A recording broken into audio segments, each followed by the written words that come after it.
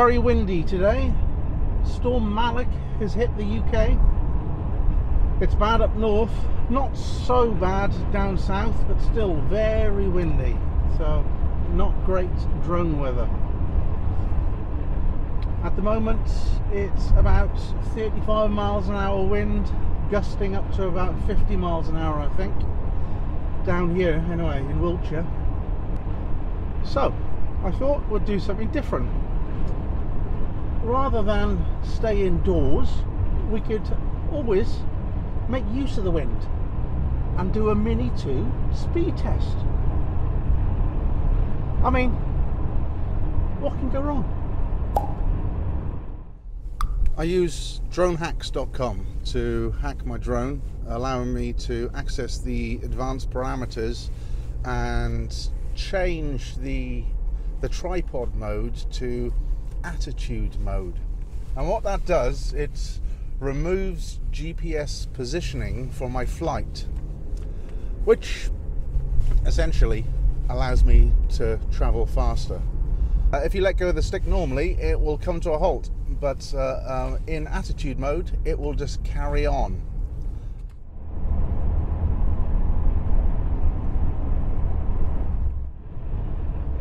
Well, I'm just arriving at Pusey Downs car park. I can hear the wind, I can feel it driving. Not sure if this is the best of ideas. Obviously, if you do plan on doing this, you do so at your own risk. I take no responsibility.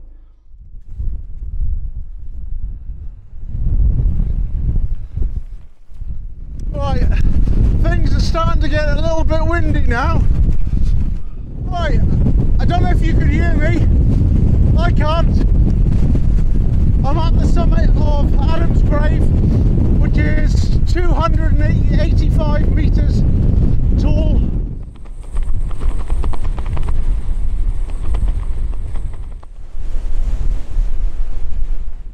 Now, I've just done a little test taking off, and it can't hold position even with GPS on. So normal mode, sport mode, it's not having it, it's drifting.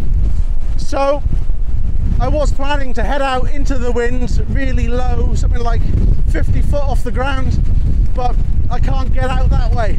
So I'll have to do it from here. The problem with that is it's a one-way trip, which means I can send it, but it's not coming back. Which means I'll have to land it wherever I can and then go and find it. Wish me luck.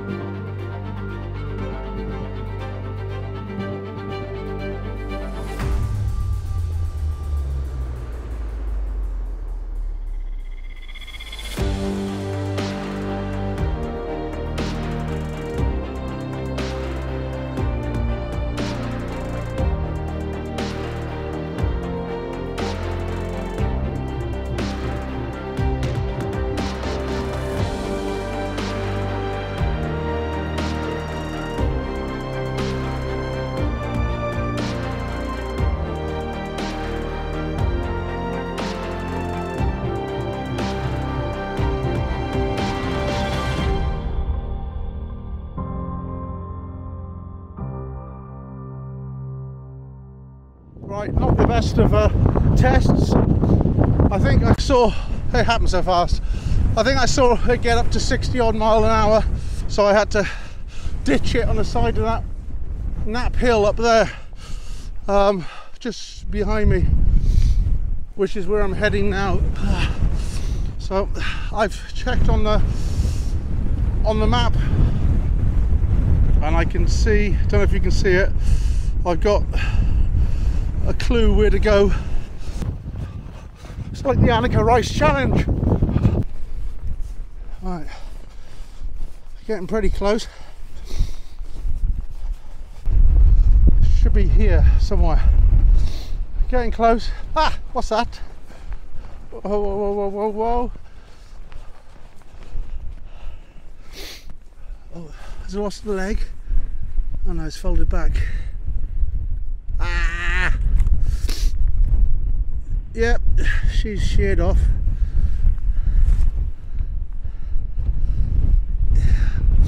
When it came down, it must have landed on the front leg, which flicked it back into the back leg. And just, don't know if you can see that. Let's turn it around.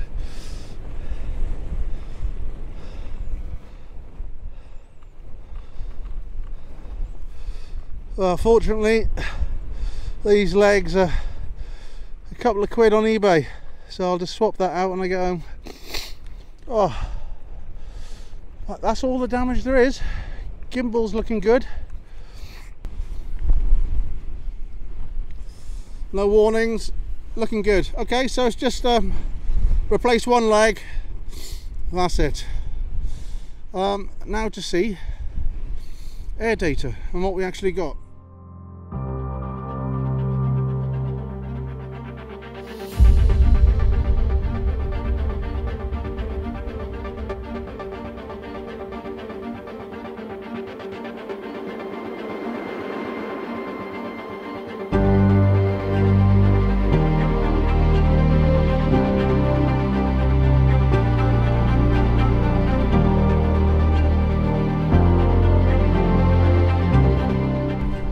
So it's a week later now, and I've after last weekend I went back and glued the arm back on. Fortunately, it was a clean break, so it stood the test of time because I've flown probably around 30 miles with the drone since the mishap. But yeah, it's rock solid. Now, in the meantime, I have got a replacement Mini 2 arm that's come through. I'm keeping that in the kit bag just in case. But today it is windy again, so I feel like we didn't conclude the endurance test for the Mini 2 on how well it copes with wind and how well it performs regarding speed. So I'm heading back out to Barbury Castle today, which is the highest point in the borough of Swindon, and we'll see what it can do. I'm at Broad Hinton, which is about 3 kilometers west of Barbury Castle, and you might be able to see in the background 3 clumps of trees. I've got to aim for the left one, which is kind of just behind the end of this tree here. Okay, all or nothing.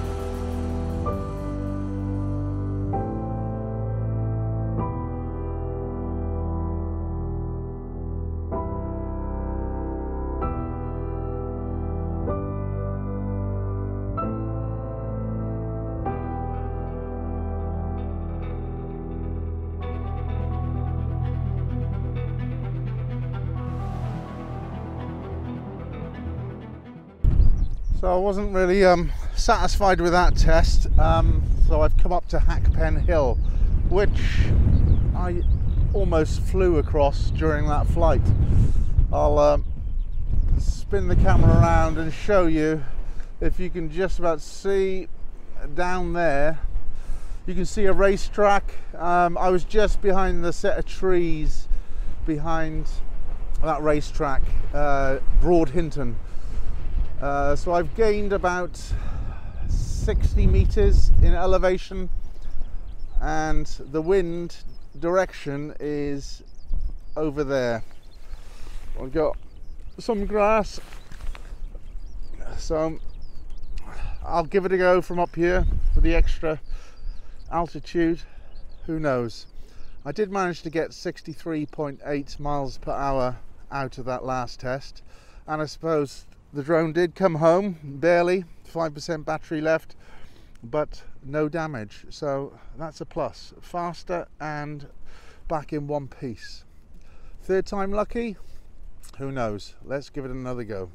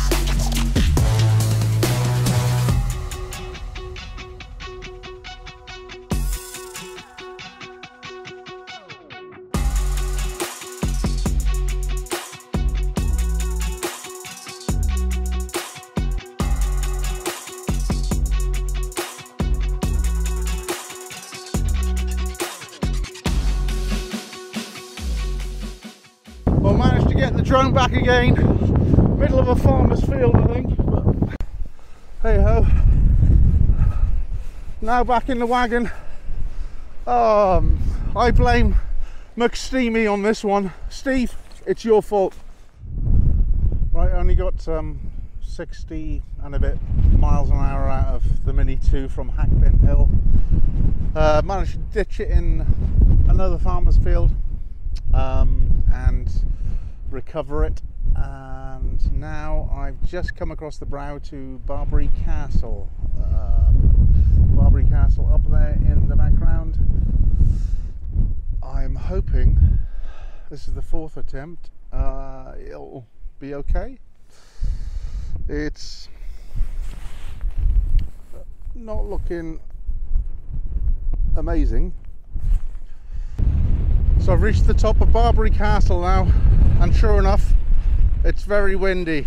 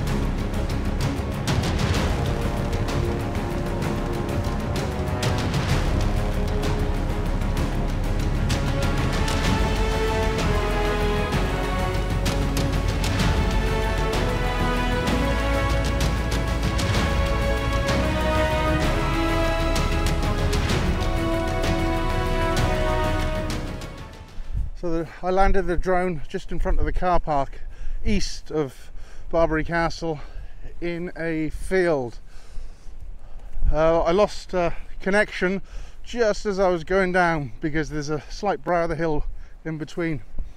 So it's connected again once I'm started walking towards it, and I can see it safely landed. Just got to locate it now.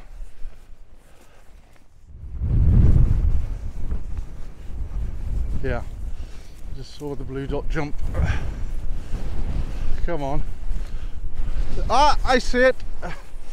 Not sure if you can. That's a good thing about those Master air screw props. Day glow orange, very handy for finding your drone. And once again, no visible damage. I say once again, apart from last weekend. Well, and still battery, 2 bars, lovely.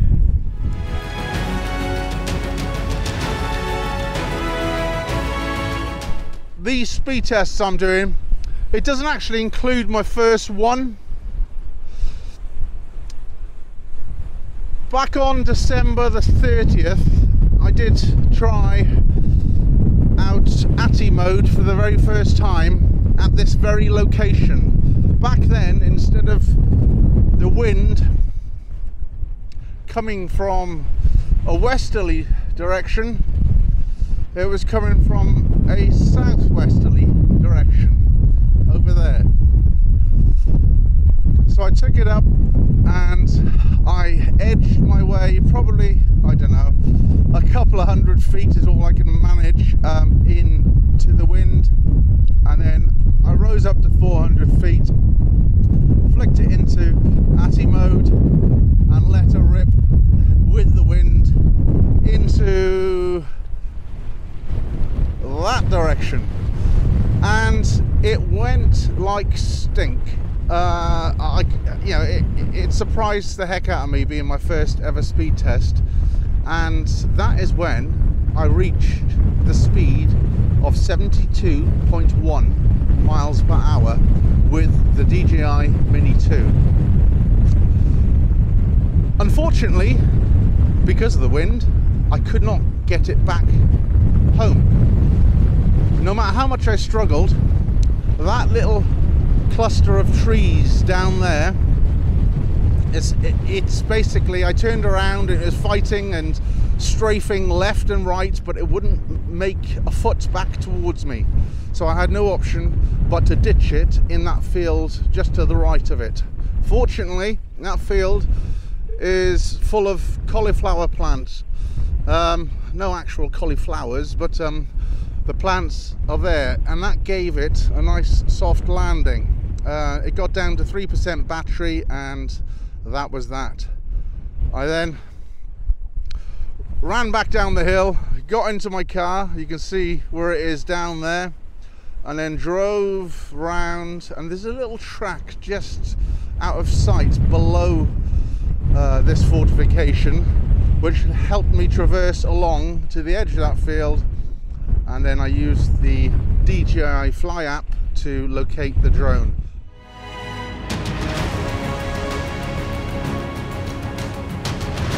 So the drone's safe in my pocket in one piece. That super glue's holding up well. Fair dues.